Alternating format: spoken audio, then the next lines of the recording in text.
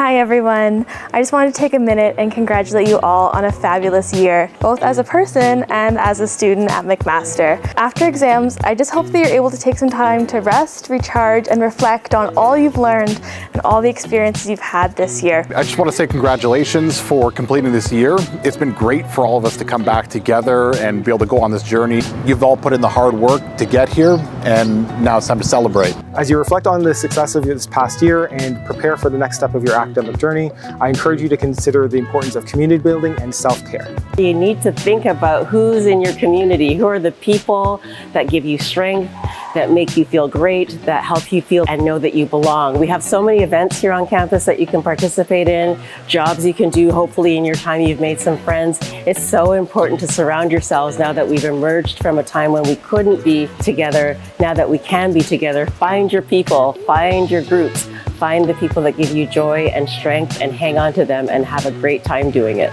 Congratulations on your semester and your academic year.